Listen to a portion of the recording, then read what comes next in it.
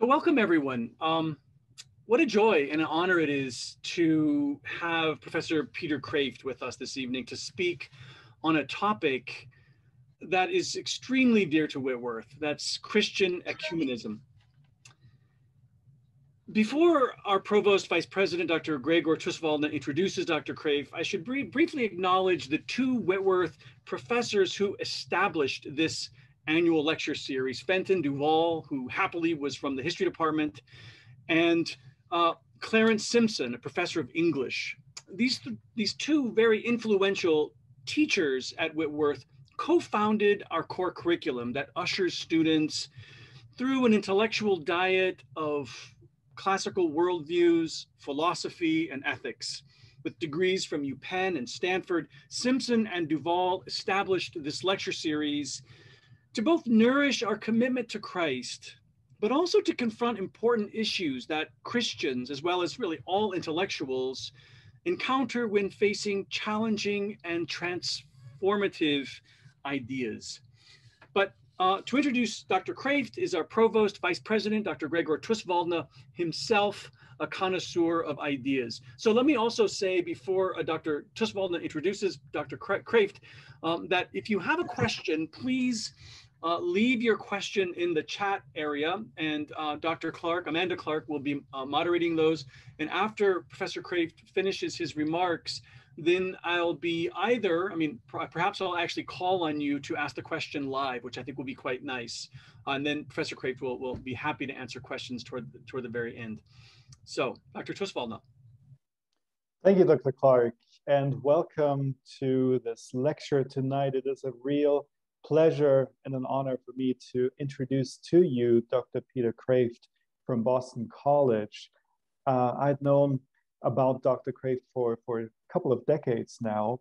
I started my career at Gordon College on the North Shore of Boston, and a friend of mine, a philosophy professor in the philosophy department at Gordon College, studied with Professor Kreeft at Boston College. And so he had told me about him, but I had actually known about him and read some of his books already at that time, particularly his Handbook of Apologetics, which came out in the 1990s, has been very important for me in my intellectual formation as a Christian and has been so incredibly helpful. Dr. Kreeft has written a ton of books, and it's really amazing to see the number of books that he has produced. He is so prolific and has written on so many different topics, including C.S. Lewis, has written on apologetics, as I've mentioned, which means about arguments for the Christian faith. And he's written also books on virtues and many other topics. He has been teaching at Boston College for quite some time. He started teaching there in 1965, and he's still teaching there. And he is, if you're not familiar with Professor Kreeft, I'm so glad you're here, so you will get a taste of this unbelievable intellect, of his intellect and understanding of culture, of ecumenicism, of our Christian world and Christianity in general. And I wanted to briefly read a quote from him, and which says the following: "Our culture has filled our heads, but emptied our hearts, stuffed our wallets, but starved our wonder. It has fed our thirst for facts, but not for meaning or mystery. It produces, quote unquote, nice people, but not heroes." End of quote.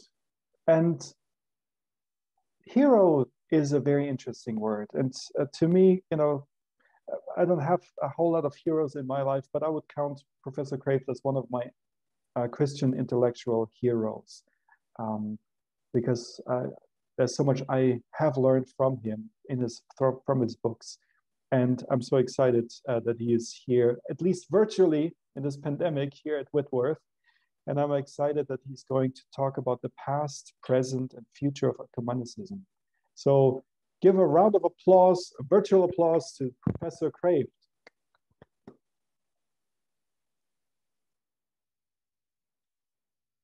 Thank you. I guess that introduction is over. I like short introductions. You can't live up to long ones. My favorite one is the one where the Johnny Carson introduced the show by simply, "Here's Johnny." So ignore the introduction, even though from some sort of authority. Past, present, and future of ecumenism.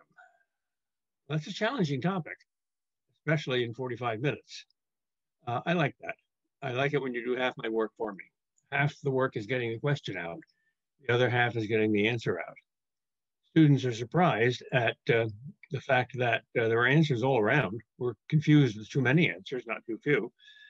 And they're even more surprised by how hard it is to really get a question out, to really passionately ask a question with your heart and your head together. And if you do, you'll find something. When our Lord promised us, "Seek and you shall find," all who seek find, he wasn't obviously talking about the lottery or even a comfortable life, but he was talking about God and the things of God, which are mainly truth and goodness and beauty.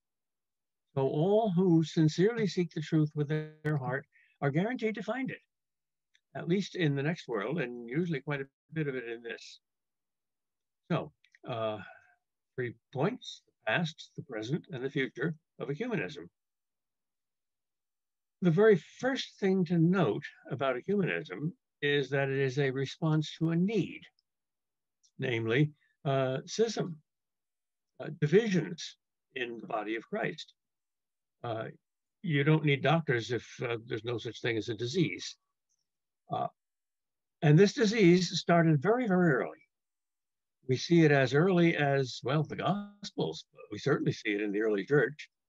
For instance, if you read the first chapter of Paul's letter to the Corinthians, you will find that divisions in the church go back to the beginning, and that he has zero tolerance. Here, 1 Corinthians 1, verse 10. "I appeal to you, brethren, by the name of our Lord Jesus Christ, that all of you agree, and that there be no dissensions among you, but that you be united in the same mind and the same judgment. For it has been reported to me by Chloe's people that there is quarreling among you, my brethren. What I mean is that each one of you says, I belong to Paul, or I belong to Apollos, or I belong to Cephas, or I belong to Christ. Is Christ divided? Yes and no.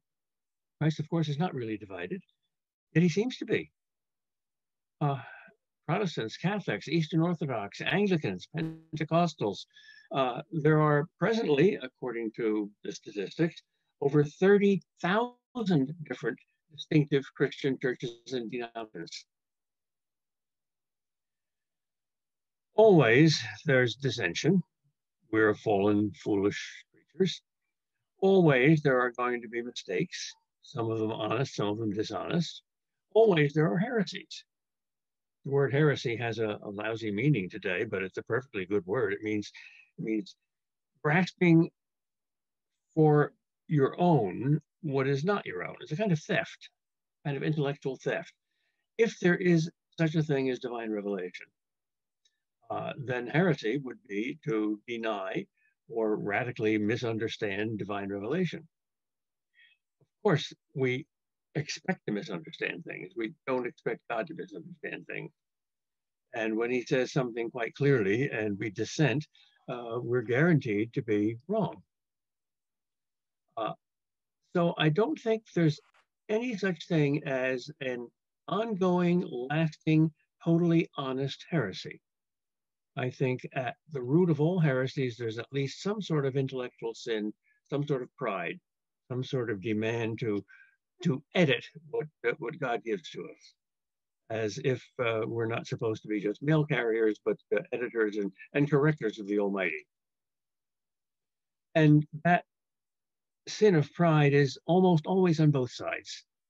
It's like a virus. It spreads very quickly.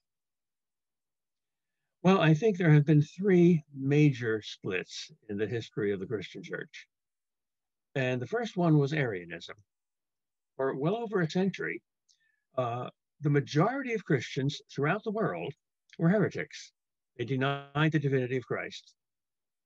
That was probably the most serious and the most lasting heresy. It was conquered. And then in 1054, we had the Great Schism between the Eastern Church and the Western Church, which was largely political. Even the theological aspect of it, namely, do you add que to filio in the creed, or do you not? Does the Holy Spirit proceed from the Son and the Father together, or simply from the Father? That's a theological issue, but the main reason the Eastern Church protested against it is that the Western Church added it without consultation from the East. There have been many attempts at healing this schism. Some of them were quite successful temporarily in the 16th century, for instance. Yet the Eastern and the Western Church have maintained the same creeds and the same sacraments and the same authority and the same scriptures. So that division was not the most serious, nothing like Arianism. And then in 1517, we have the Reformation, which began as an attempt to purify and reform the church and became the over 30,000 different denominations. The results of that schism are far more intractable than the one in 1054. To get 30,000 different people to agree is much more difficult than to get two people to agree. But we still haven't done either of them. And in the 20th century, and somewhat a few centuries before it, and today in the 21st century, the major new heresy, according to all the polls, is that most Christians don't even believe in the supernatural. Modernism, naturalism, humanism, the denial of miracles, the denial of the supernatural aspects of Christianity, that's enormously popular. Christian morality is still very popular. And to say that you're a follower of Christ is still very popular. But to affirm that you believe literally in the Trinity and in the incarnation and in the divinity of Christ and in the resurrection and in miracles, that's no longer popular. And the main reason, according to the media anyway, that it has been unpopular for centuries is, in a single word, science. You trace the decline of religion in the last few centuries and the rise of science, and you see a kind of X. One bar goes up, the other bar goes down, and it looks as if there's a connection, because the more one bar goes up, the other bar goes down. I maintain that this is one of the great big lies of intellectual history. The so-called war between science and religion is a fake war because it doesn't have any casualties.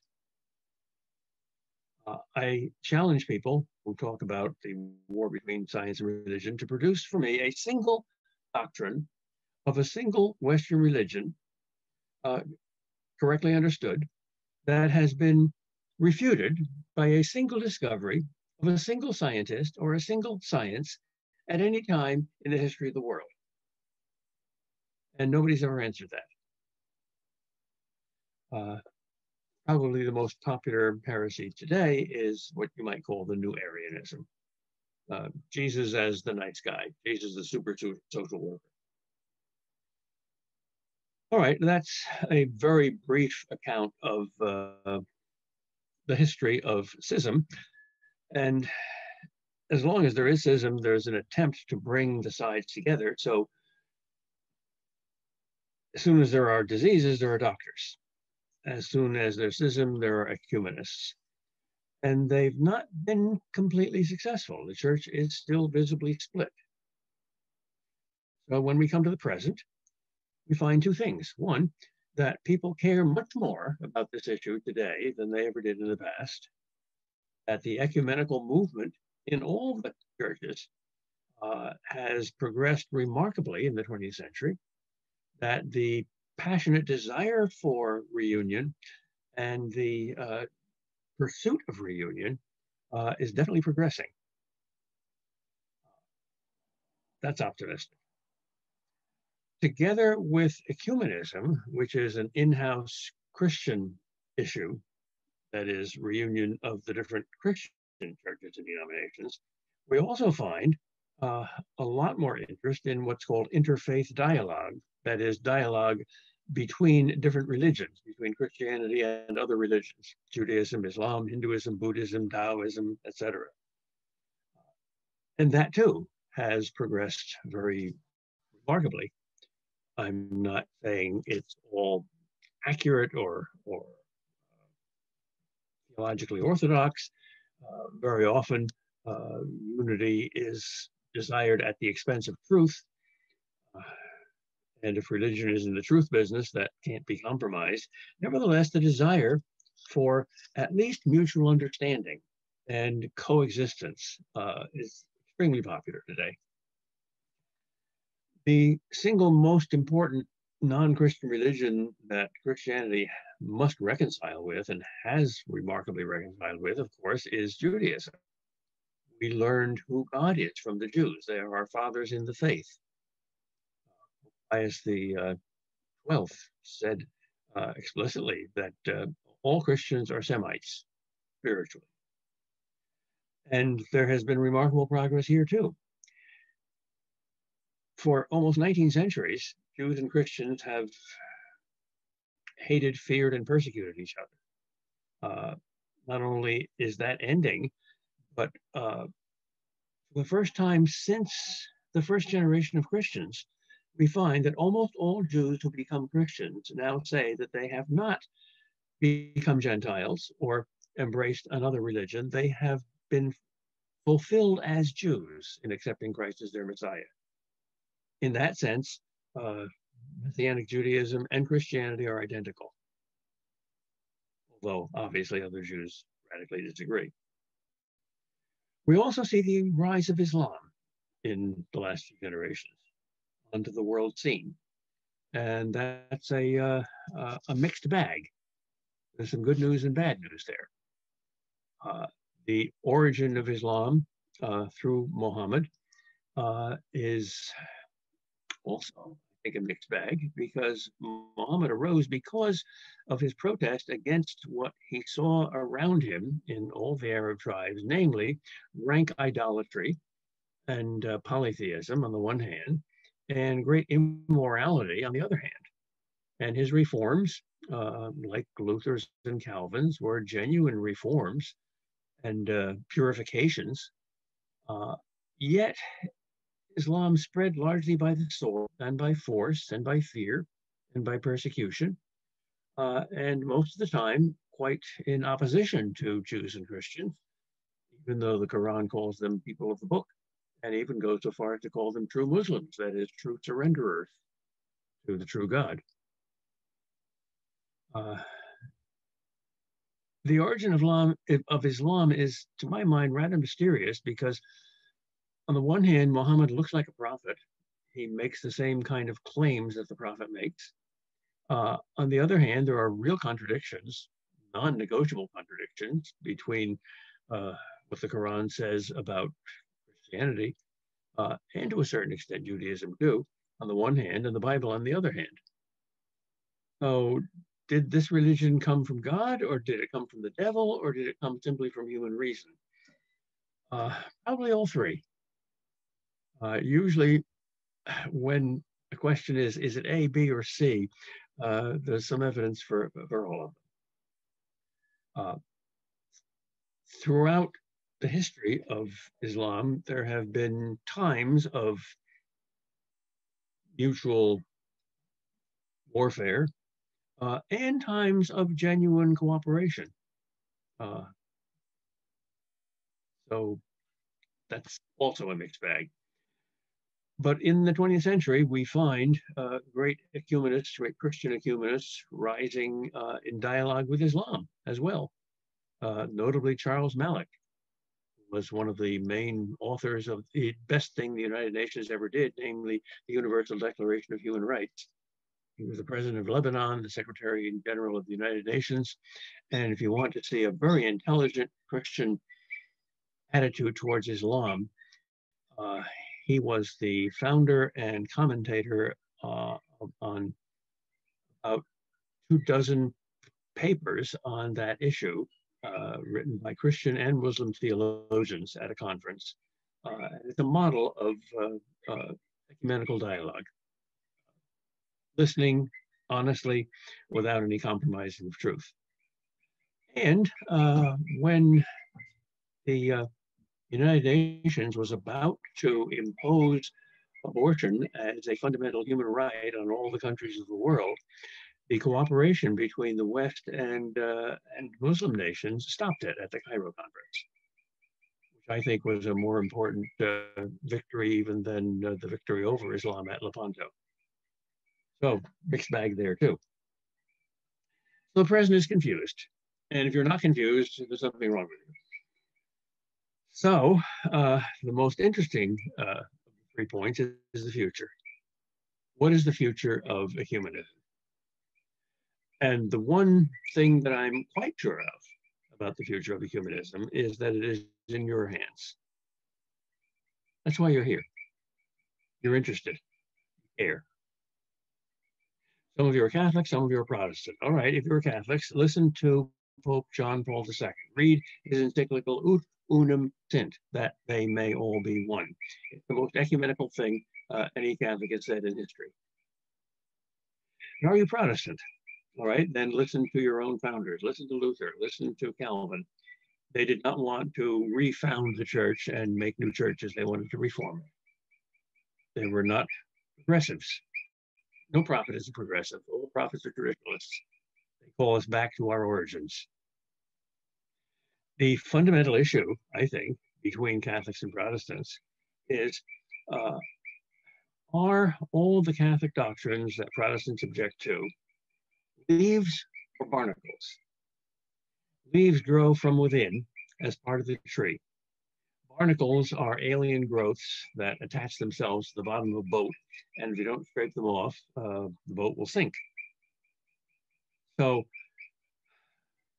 Catholics believe that all the things that Catholics believe are from Christ and the apostles from the beginning, developing gradually, like leaves on a tree.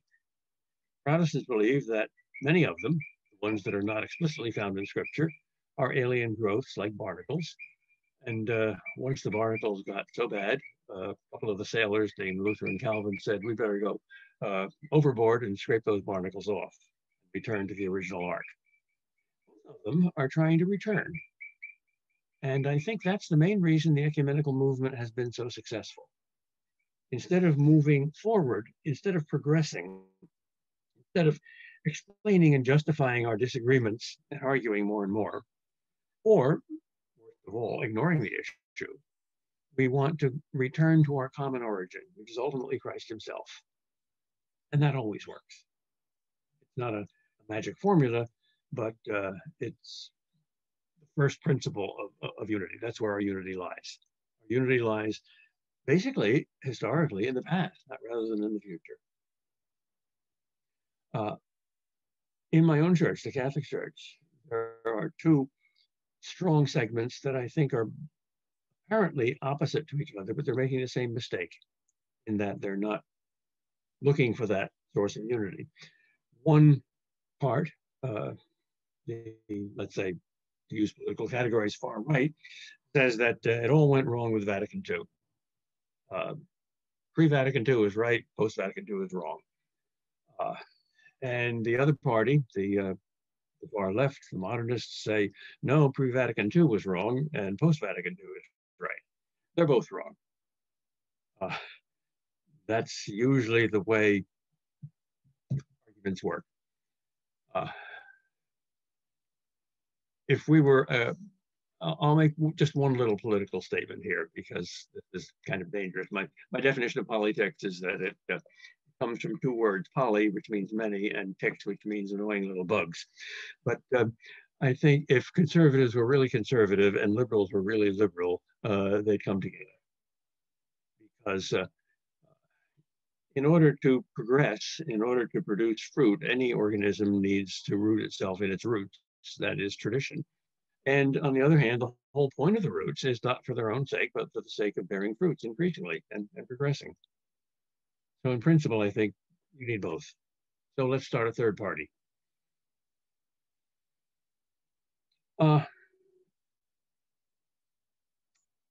You might be thinking, he's a Catholic. Many of us are Protestants. Can Catholics see the Protestant Reformation as something good and necessary and willed by God? And my answer is yes. I don't see how we can agree on issues that clearly divide us. For instance, the authority of the Pope, or sola scriptura, or how many sacraments there are. But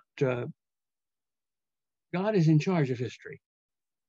God frequently uses others, outsiders, often uses parties that are alien to each other and are fighting with each other to purify both of them. In God's providence, nothing is accidental. And the Council of Trent certainly admitted that Luther and Calvin were fundamentally right about the need for very fundamental reforms in the Church. On the other hand, can Protestants see Catholics as anything other than simply idolaters that are simply heretics and wrong? Can they see them as not just individually, but collectively part of divine providence? Can they learn something from Catholics? I wrote a book with the title, Catholics and Protestants, What Can We Learn from Each Other? The title assumes that we can learn something from each other and that we should. And if we don't believe that at the beginning, if we think that listening is a waste of time, then we may as well just give up.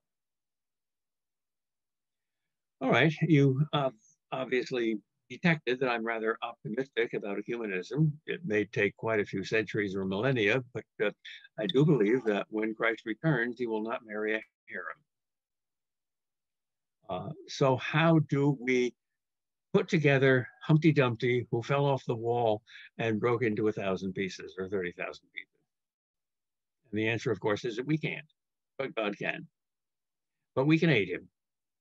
He uses us. He doesn't work against us. He's not a puppeteer. Grace perfects and uses nature, including human reason and free will, finite and fallible as they are. So what do we do? Well, I'll give you 7 answers. Is that what I'm hearing?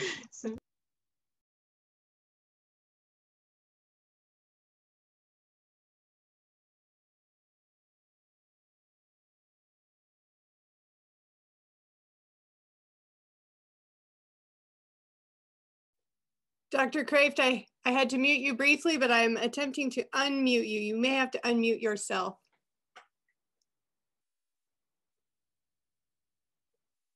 Oh, hang on just a second. There you are. Yes, thank you so much. Am I now unmuted? Yes, thank you. My computer tells me I am muted, and therefore I am unmuted. My computer is a liar. All right.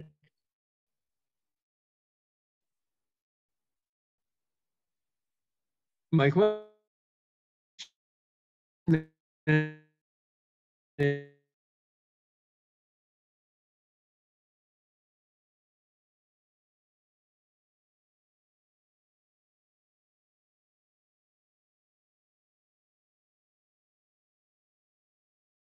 because our Lord does. Read John 17, his priestly prayer. One of the last things he asked his Father before he knew he was going off to crucifixion is that they may be one, even as we are one.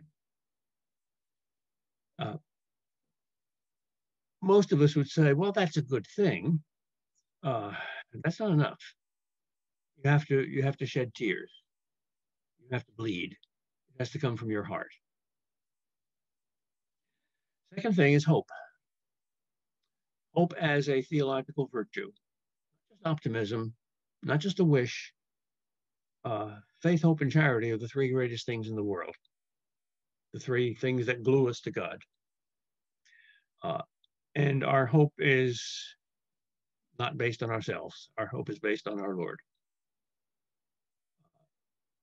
Any other basis is vain. One of my favorite political jokes is, fact of history. Back in the 1980s, I think, there was a Democratic senator from Maine, Edmund Muskie, who was a very sensitive guy, very nice guy. And he went to Iowa, where almost everybody's a Republican, and there was no platform for him to stand on. So he had to get up onto something high so that hundreds of people could see him. And the only thing he found was a manure spreader. So he climbed up on the manure spreader and he began his speech this way. He said, "This is the first time in my life that I am making a Democratic speech from a Republican platform." The joke could be told in reverse as well. The platform of our hope shouldn't be a manure spreader. We are manure spreaders. One of my favorite jokes of all time is what Thomas Aquinas said. I believe Thomas Aquinas was probably the most intelligent theologian and philosopher who ever lived. And his Summa is a masterpiece, 4,000 pages of carefully and commonsensically reasoned argument. And it was unfinished. And the reason it was unfinished, Thomas explained to his confessor, Brother Reginald, was that he had had a vision, a mystical experience from God. And he said, in light of that vision, everything that I have ever written is nothing but straw. Now, you don't get the joke unless you realize that in the Middle Ages, the main thing that straw was used for was to cover animal dung, especially from donkeys, horses, and bulls. So that's not a secure platform to stand on, but Christ is. The third thing we need love. We need love of Christ, who agonizes over his broken human body, and we need love of our fellow Christians who are not thoroughly united with us. Love moves the world. And the fourth thing you need is truth. The two absolute absolutes are love and truth. Never, ever, ever compromise any one of them. And if you think you have to compromise one for the other, you're infallibly wrong.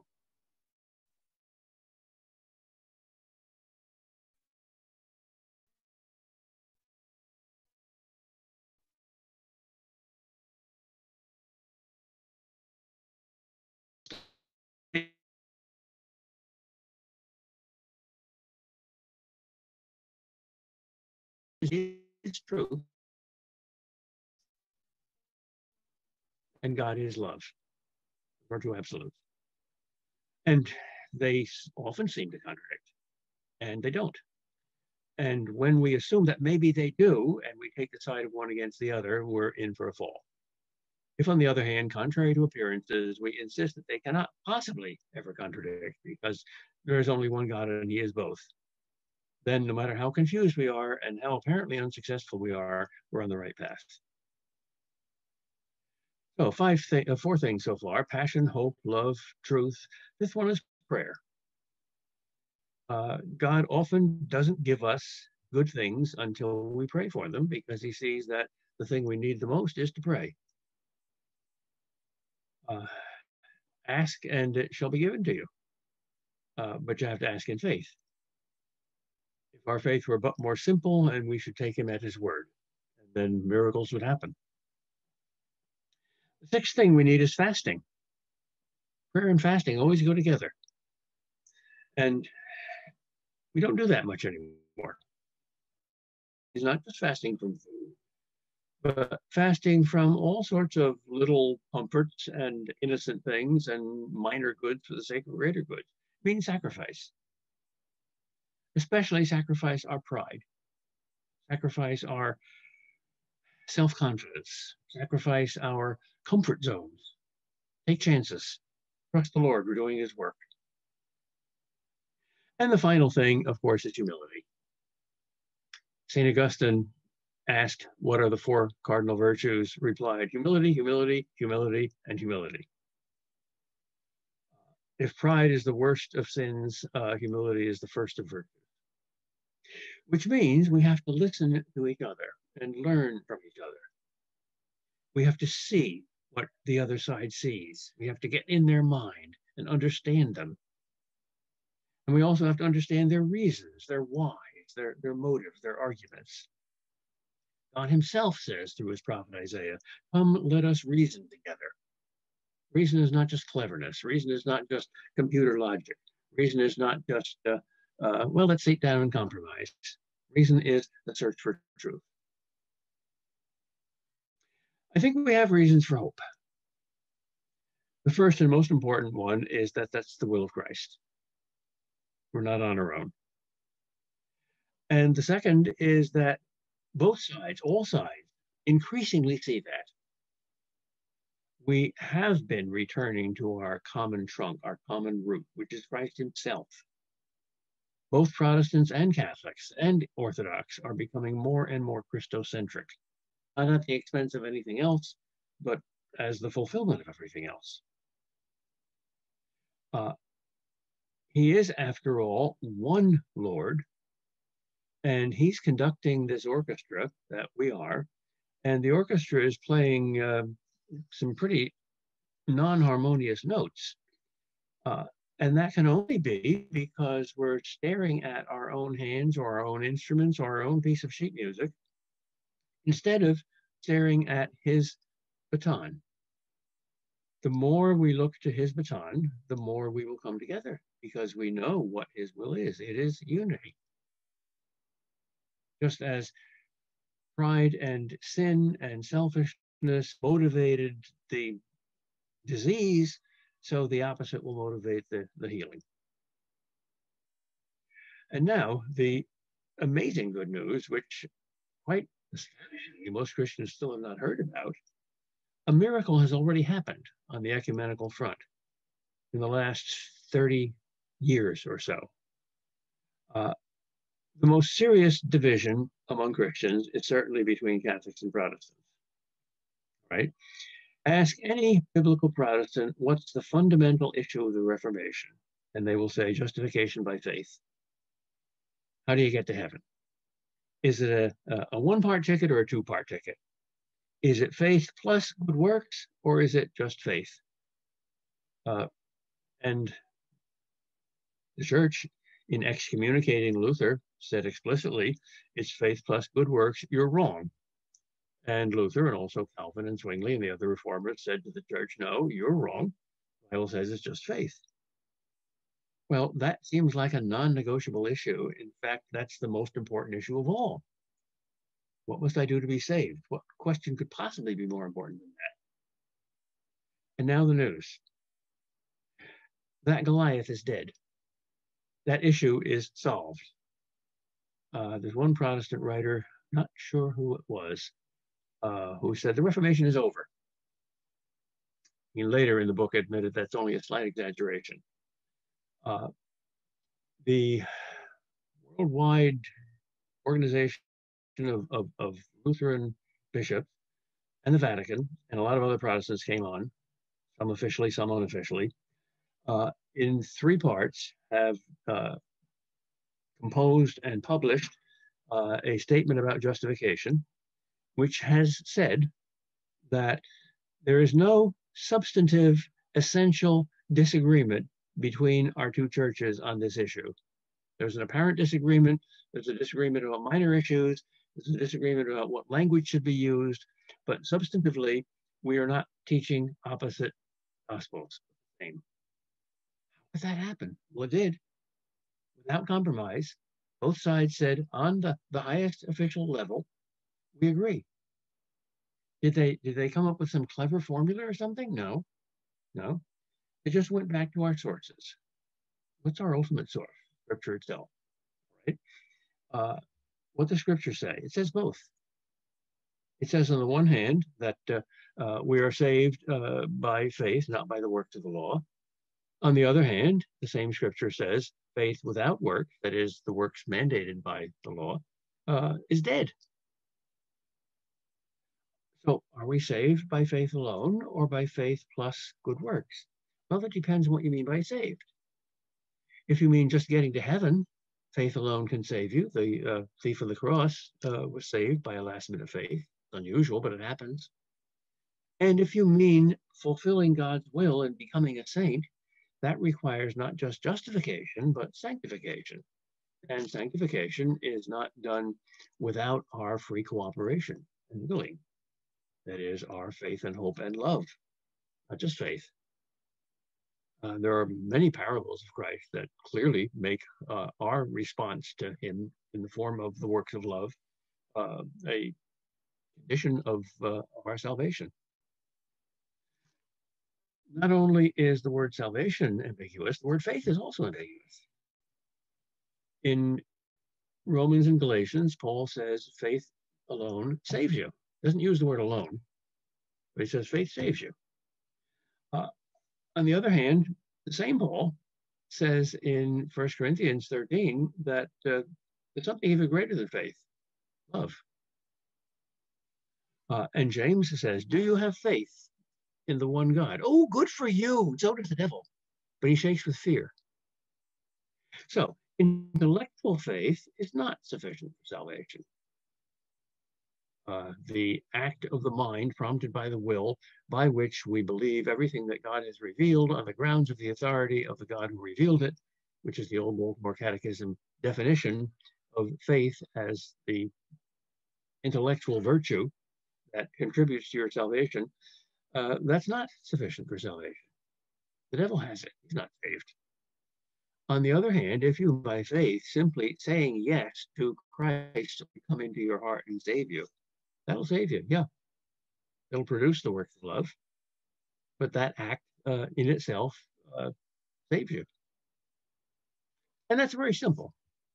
What I've said is an oversimplification, of course. There are all sorts of nuances to it, but once you go to the sources with the mind of a child ready to learn, and you don't throw one text against another as if you're playing ping pong, but try to put them all together honestly and passionately, that's what you see.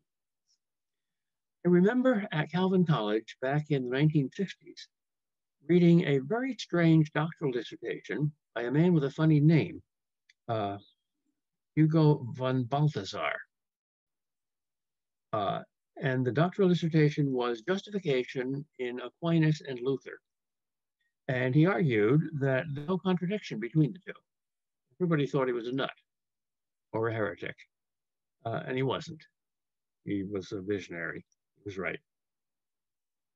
But notice how we did that. We didn't move forward, we moved backward. We sought our origin, our common root. Well, if we can do it that way, if we can take the biggest issue that divided the churches in the worst division, the most unfortunate and further division producing division in history. If we knock that Goliath down, then the rest of the Philistines are not going to stand very long either. Might take a few centuries, but they're going to come down. Well, let's be very concrete. My last point is I will give you 4 issues to think about and to ask the question, can we, without compromise, come to agreement on the essence of these 4 issues, even though we haven't done so for 500 years? One of them is sola scriptura. Is infallible divine revelation confined to Scripture, or does it extend to the Church's interpretations of Scripture? That seems like an either or. And all of the Catholic dogmas that Catholics believe and Protestants don't come from the principle that Catholics do not believe in sola scriptura. Scripture was written by the Church. If the Church is not infallible, how could it produce an infallible Scripture? And as a matter of fact, most Christians learn their doctrine from other Christians, from tradition. On the other hand, Scripture is clearly infallible, and the standard for the Church, if the Church departs from Scripture in any way, you know that it's wrong. So how can each be a standard or judge of the other? That's tricky. We haven't solved that one yet.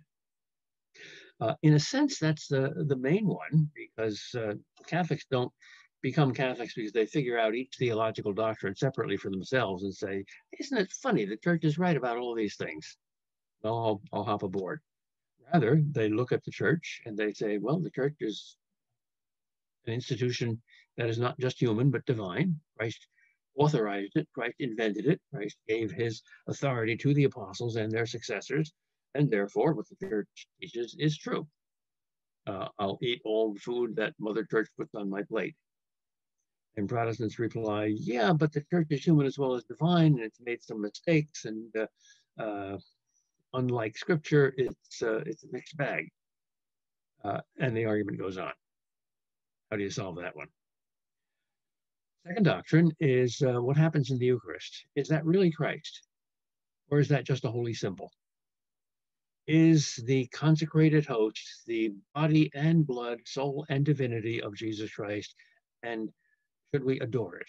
Or when Catholics do that, are they committing the world's stupidest idolatry, confusing Almighty God with bread and wine? Are we bowing down to bread? Are we worshiping wine? That's the issue that probably produced the most ire, the most wrath, the most uncompromising refusals at the time of the Reformation, on both sides. That seems an either or, similar to the either or about Christ. If he's not God, he's a very bad man. He's either a Lord, he's either the Lord or a liar or a lunatic. Nothing in between. Third issue is the church. One holy Catholic apostolic church. That sounds like the one visible Catholic church with all her dogmas and sacraments. If not, why not? What is the church?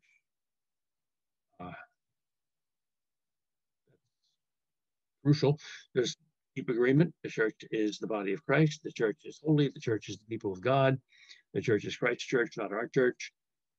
Yeah, but is it infallible? And is it hierarchical? Sacramental? And does it issue dogmas and creeds? How can it do that without being unified and without being visible? But on the other hand, the church looks pretty unholy most of the time. Looks more like a whore than a bride. Catholics have to admit. The Catholic Church is pretty good for producing spectacular saints, but also equally good at producing spectacular sinners. Finally, a fourth issue, which I think is a surprisingly easy issue to negotiate, but most Protestants don't think so, namely purgatory. When I became a Catholic, I shocked my parents. They were both good Dutch Calvinists. And I remember one argument I had with my father. It took a while. It took years. We finally reconciled and with each other in agreeing to disagree. But one of the arguments I was having with my father about purgatory was listened to by my mother. My father was an elder in the church and a good amateur theologian and a very intelligent man, an engineer. My mother was just a very ordinary peasant-like lady. She was just listening. And we argued for a long while, and then we both got quiet. And my mother said, John, my father's name was John, I think you're saying pretty much the same thing we're saying in different words. And my father said, of course he's not. He's a Catholic and he believes in purgatory. We don't believe in that. We're Protestant. And Lucy said, well, Peter, let me see if I'm right. You believe that in heaven there's nothing evil and nothing sinful. Nothing sinful can enter heaven. That's right? Right. And Peter, you believe that right now on earth we're all sinners. If we say we have no sin, we deceive ourselves and the truth is not in us. Yeah, that's true. Okay. Now, there's a gap between sin and holiness, between light and darkness. That's in the Bible too. I said, that's right. So my mother turned to my father and says, well, we believe that too, don't we?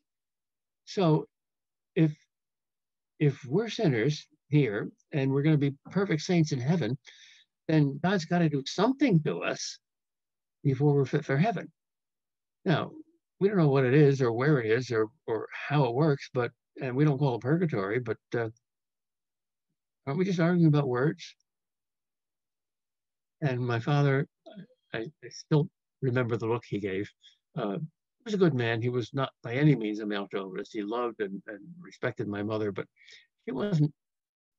He looked at her with a new eye and said, "You know, you're probably right. Let's talk about something else." That reminds me, I'll just end with this anecdote. One relationship with my father that I had, I was about 12 years old, I think, and went to church and Sunday school and learned all this stuff.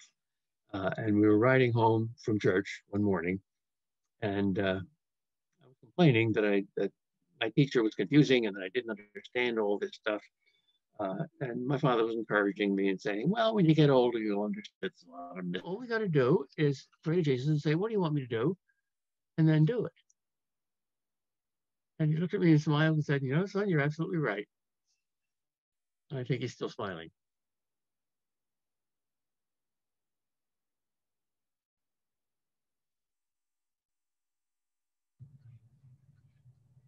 Did I get unmuted again? No, you're absolutely with us. You're absolutely with us. Right. We fooled the digital demons. Excellent. So thank you for that. Let's all give him a virtual applause. Thank you. Professor Kreeft, we have a lot of questions. Great. Some questions are some students who, undergraduates who seem like, and some graduate students even, who are asking to remain anonymous. I'll ask you those. Some I'll just call on the actual people. But let me begin with someone who's a bit anonymous. And here's the question. So here it is. I'd like to ask you perhaps a rather personal question based on John Henry Newman's description of doctrine as evolving without change. In this season of your life, how have your ideas about ecumenism evolved? Well, I certainly agree with Newman. And like any growing thing, like any living thing, doctrine can change without being false to itself. It can become more itself. Just as an adult oak tree is more of an oak tree than a little sapling. And the sapling is closer to being a mature oak tree than it was as an acorn. So in very significant ways, what we understand and believe today about all these things, the Trinity is a prime example, is much more adequate, much more clear, much more complete than what the early Christians believed. Just as a 20-year-old is more developed than a 2-year-old, but it's the same person, the same body. Joke. Professor Kreeft, Professor Thuswaldner, my dear spouse, Amanda, thank you so much. God bless everyone. Professor Kreeft, thank you again, and God bless you. Same to you. Okay. Bye, everyone.